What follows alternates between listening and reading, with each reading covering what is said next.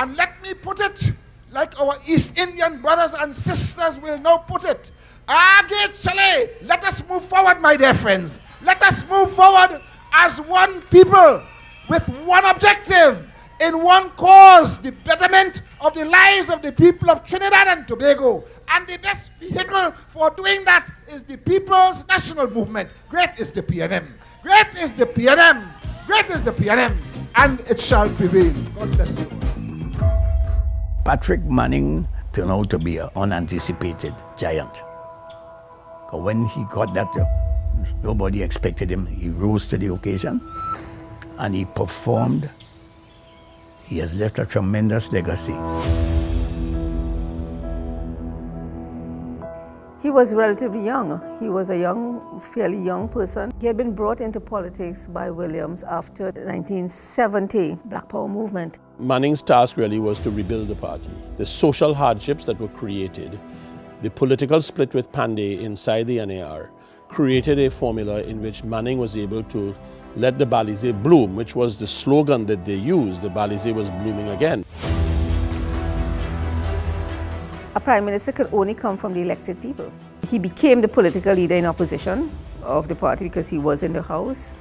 And then after the NAR's defeat, the PNM had the votes, and he was the leader, and he found himself to be the prime minister. His vision for national development.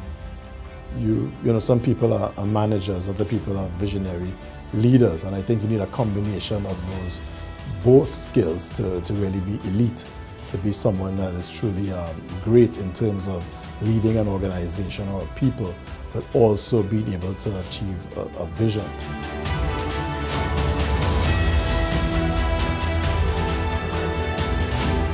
Well, I would describe my father as a hard-working family man and people person.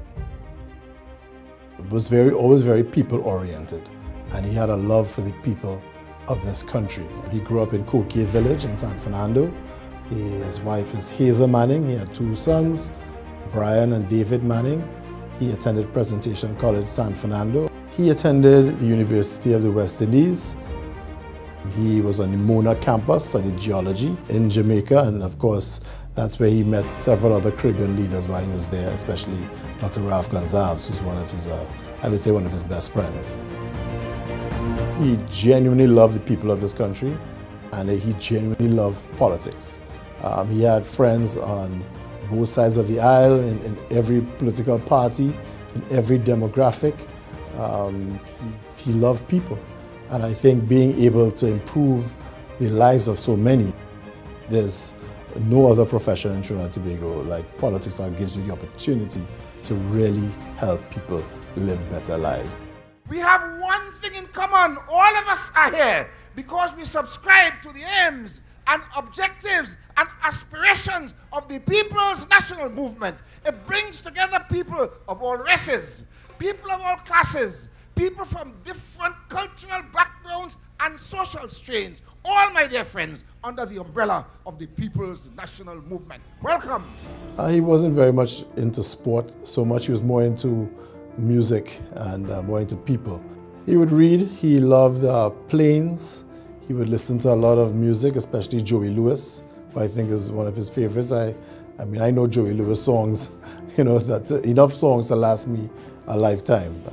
Very much into music and also socializing. That was really his thing. He is well known for his vision. He was a visionary. He's a person who really put a lot of things in place that, you know, that took people, I think, years to catch up to understand exactly what the plan was. My father and I would speak almost every day. You know, he was, for the most part, my best friend, especially as an adult. When he became more of a friend than a father, you know, we would speak every day about national development, and I understood where he was going and what he wanted to do. He did really have an inexhaustible love for the people of this country, and also feeling that we could achieve anything that we put our minds to.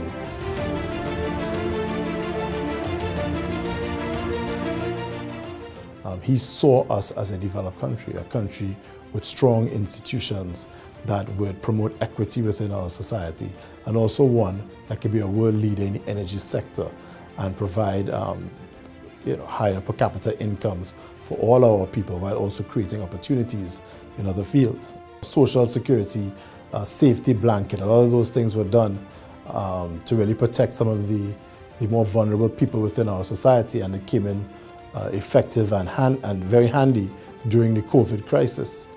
Transforming our economy from an oil to gas economy is also one that has saved us from severe financial hardship. Development of the HSF has also left a lasting mark on Trinidad and Tobago in terms of smoothing our economy and protecting us from downward economic spirals. He served for so long, he left such an indelible mark on this country in terms of its legislation, in terms of the way we operate. It's difficult to remember what things were like before. And even if you think about floating our currency, that was one of the initiatives that he brought into being.